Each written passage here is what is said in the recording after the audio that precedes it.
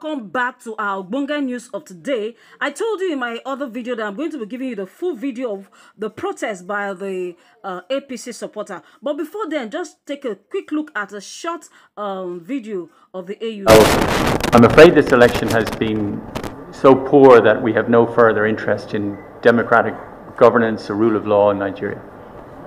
And I think that would be a dangerous thing, and I've outlined my concerns generally that we are in a period of democratic recession across the world. Just 6% of people in the world live in free countries, according to the Democracy Index published by Freedom House.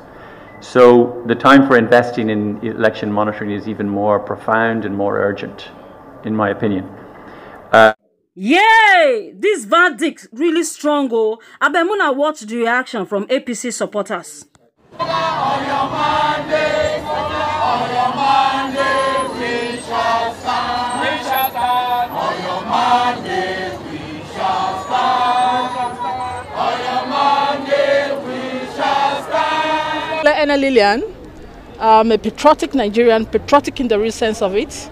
As you can see, I have with me thousands of other patriotic Nigerians who have come specifically to raise concern about the presentation and, of course, the report of the European Union concerning the just concluded election.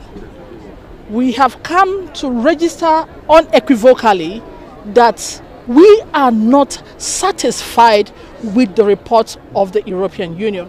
As a matter of fact, we are of the opinion that the report is not just ridiculous, but a deliberate act to slight the Nigerian entity, and of course, by implication, our leaders and the government of Nigeria.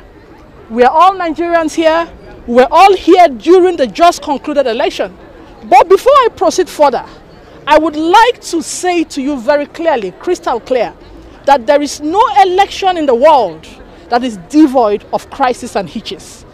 Every election in the world, both in the United States of America, both in the Great Britain, both in Ireland, and even the European Union countries, every election comes with their peculiar problems. Nigeria is not an exception. Yes, we are aware that the world is a global village.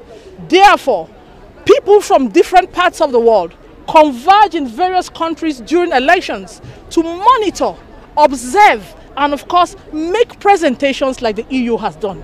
But what we find unnecessary, what we find not worthy, is the manner in which the report was made, and of course the presentation was made. The election that was just concluded in Nigeria that produced one of the greatest men alive today, in the person of His Excellency, distinguished Senator Bola Ahmed Tinubu, was one of the most transparent elections in the history of Nigeria. We were taken aback when the report came, and the media was awash with reports of the European Union carefully and specifically saying that the election was fraudulent, that the election fell short of the requirements of every credible election in the world. We don't know where that is coming from. If it is the election that we were all part of, that we all fought vigorously with our lives and everything that we have as patriots and well-meaning Nigerians to ensure that the election held, if it is the same election that the European Union spoke about, that we read about, then it means that something is fishy somewhere. You will also agree with me that the report of the European Union is enough to trigger a national problem. It's enough to trigger a national chaos. Our security is at stake. Our security of lives and property is at stake. Our sovereignty is at stake. Our unity is at stake. Nigeria is the greatest country in Africa, the most populated country in Africa, and of course the pride of the African continent. If the European Union is beginning to address our elections and of course whatever is daring, the way they have presented this report, then we are scared. We are scared that it's not just going to affect Nigeria as a country, it's going to affect the whole of the African continent. We are striving to grow. We want to be first and second world countries. We want to be emerging countries. And we cannot grow in the speed that we want to grow with the kind of reports that we are getting from the European Union. We are here to register our grievances. We are here to tell them that as a matter of urgency, they should withdraw their reports. And of course, come up with the report that will be favorable to Nigeria, the report of what they saw. How on earth can just less than 50 people from the European Union come to Nigeria to observe an election where you have over 176,000 polling units and election centers, and then they go to less than 1,000 polling units and election centers, and they draw conclusions. And I also want to send a clear signal to them. If there are people, if there are other Nigerians that they are using as scapegoats to send the wrong signal about our dear country, we want to tell them to desist from that immediately. Nigeria want to measure up with European Union countries. Nigeria want to be like the United States. Nigeria want to be like the Great Britain. Nigeria is striving seriously to be like every first and second world countries of the world. So we will not henceforth condone any false report. We will not henceforth condone any manipulated reports against our dear country. It has happened in the past. What we are seeing is neo-colonialism in disguise, and we will not allow that. We want to be a sovereign country. We want to be an independent country, independent in the true sense of it. We have a constitution that guides us. We have the constitution that sets the tone, and the constitution is what we must work with and work by, not by any speculations and fabrications and rumors from the international community. We are saying enough is enough. We have a president that is doing very well. We have a president that has started on the right footing. We have the president that is doing what several presidents in Nigeria have not been able to do. All that we need at this point is to support him. Yes. He is our son. We are his children. He is our leader. We willingly voted for him. No man, no woman, no country compelled us to vote for him. It is our right to vote for the candidate of our choice, and that was exactly what we exhibited in the last election. Our election that we all witnessed was free, to an extent, was free to a very large extent, almost 100% free. It was an election that was devoid of so many things that we used to witness in the past. Our democracy is growing at an accelerated rate, and we must want the international community to take cognizance of that. Instead of bringing out reports that they have fabricated, we will reject that and reject it vehemently.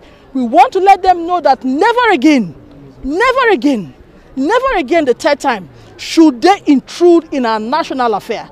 We understand the role they play. Yes, that is not out of place. But again, there comes a time when we have to stop. They should know when to stop, and they should know when to continue. If there are no motives, why on earth should they take the reports of this election to the tribunal?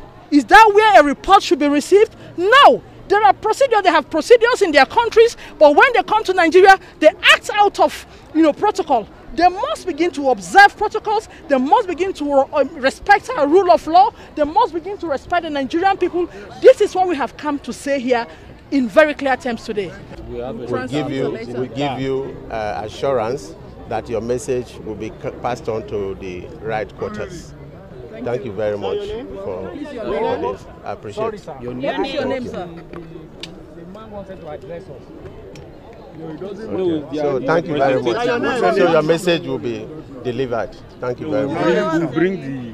Is that all you have to say? What's your name? Of course, I will deliver your message. I will deliver your message. I will go to transmit a letter to you. Thank you. Can you say your name on the camera so yes. we can get Thank your you. name? What is your name? Yes. Can we get your letter? Your name, can we know? We didn't come here for camera. We came to get your message. That's the important thing. We need to know you.